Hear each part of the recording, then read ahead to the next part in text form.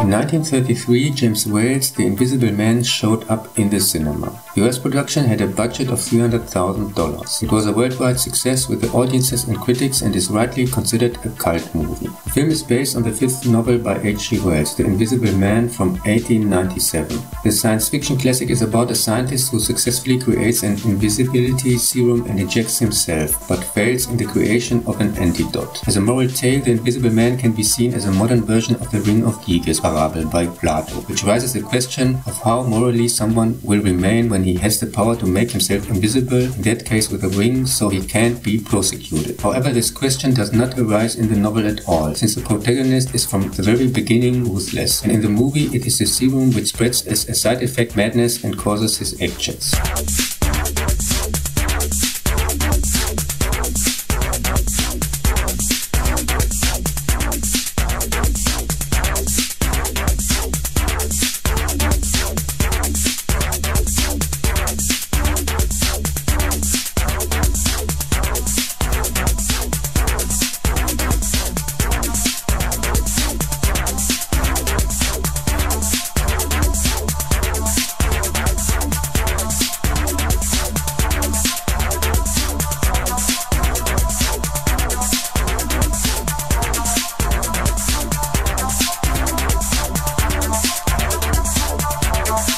On a snowy night, a mysterious stranger named Griffin, his face hidden in bandages, takes a room at the Lion's Head Inn. He has invented an invisibility serum and he has tried it on himself. The problem, however, that Griffin has not found a means to reserve the effect, and therefore he would like to work on it in peace in his room. His outspoken appearance arouses attention. He reveals his secret to escape and kills a policeman in the process. Also, the serum has a side effect of making people evil and crazy.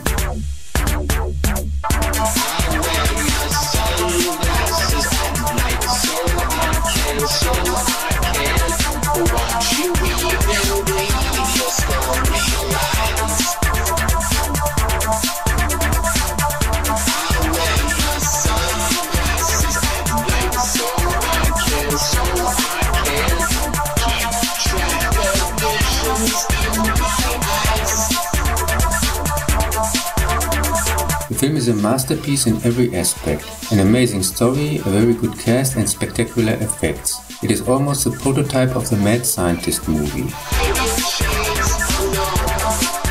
Here we have already the biggest differences to the original, which plays at the end of the 19th century and in which the protagonist is evil from the get-go and has neither a fiancé nor a family.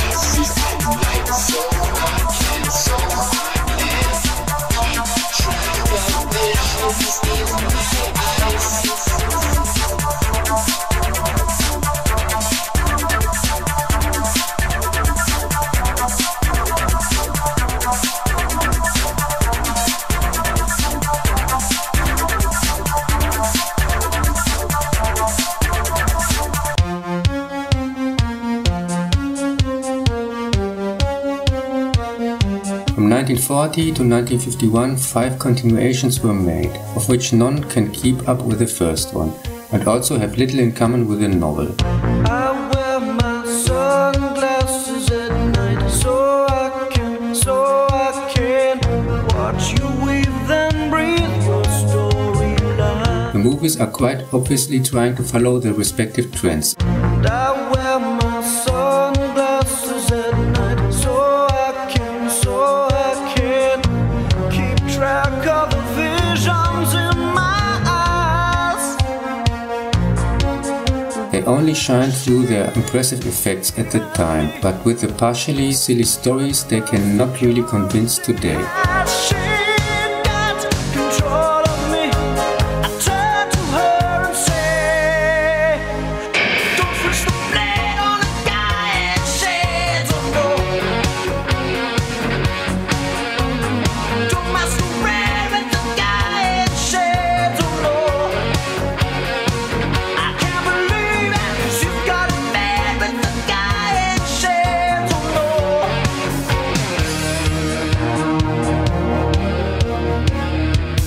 In The Invisible Man Returns from 1940, the Invisible Man of course does not return. After all, he died in the last part and is not called Palpatine. While you collect your A scientist is wrongly convicted of murder and gets help from Griffins, conveniently pulled out of the out of the script brother, who is of course also a scientist and also of course in possession of the serum. After his prison break, he takes revenge on the true perpetrator and conveniently becomes visible again thanks to a blood transfusion. wow, she's deceiving me. The Invisible Woman from the same year is a volunteer test subject in an unfunny comedy in which a professor sponsored by a rich playboy makes her temporarily invisible by means of a machine and also the serum. After her reappearance, she finds out that for reasons Bruce also makes her temporarily invisible, beats up some gangster wannabes, marries of course the rich playboy, and gets a baby in time for the final gag scene, matching perfectly the previous so-called comedy from Grandpa's joke collection. Invisible Agent from 1942 is set during World War II and is supposedly the grandson of Griffin, which makes as much sense as the timeline in the Mummy movies. In order to serve his country, he decides to become an agent, jumps out of a plane and walks around naked and invisible in Nazi Germany. More interesting than this naive nonsense itself, which was obviously written by a 5-year-old, is the fact that on IMDb he is supposedly banned here in Germany, but had also, according to the same page, German TV premiere in 1986. I say, my sunglasses at night. I wear my sunglasses at night. 1944, the Invisible Man takes revenge on businessman who allegedly cheated him. He uses the serum of a befriended scientist and needs regularly blood transfusions to become temporarily visible again. The Invisible Vampire, aka This One Really Sucks, is also named Griffin, but there is no connection to his predecessors, not even to part 1. In 1951, the Invisible Man meets Abbott and Costello. After he had already a short cameo 3 years earlier in the comedy duo's best film of the series about famous Universal monsters, Abbott and Costello Meet Frankenstein. In this well-made parody, a wrongly accused boxer tries to prove his innocence by using the serum, and for this he needs the help of the detective rookies Abbott and Costello. I wear my sunglasses at night so I can keep track of visions in my eyes. I wear my sunglasses at night so In 1958, the British television series The Invisible Man appears with 26 episodes. In the harmless series, a scientist got invisible by accident and is looking for an antidote. He works together with the government and also experiences private adventures. so I can keep track of visions in my eyes. Don't masquerade with the guy in the shades alone.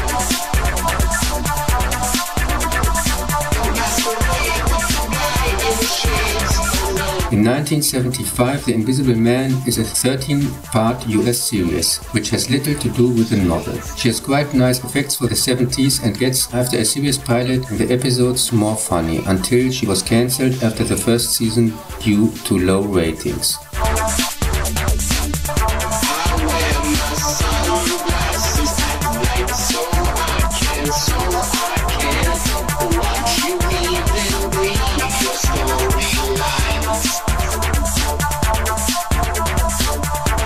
In 1976, the US series Gemini Man was released with 12 episodes. This is about an agent who can be invisible for 15 minutes just by pushing a button, and his clothes also disappear. The thing was cancelled in the US after 5 episodes and has a high trash entertainment value thanks to awful scripts and cheap effects.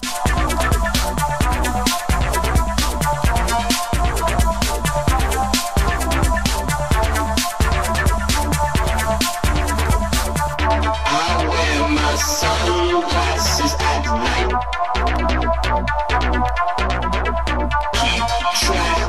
In 1984, The Invisible Man came as a very interesting British TV series with 6 parts at 30 minutes. It is well cast and the effects are quite okay for the time, but the fact that it is so faithful to the novel was perceived by some viewers as a problem, because the book is not suitable for the series format and the pace is too slow. I wear my sunglasses at night so I can keep track of visions in my eyes. Don't masquerade with the guy in shades, oh no. Don't masquerade with the guy in shades, oh no.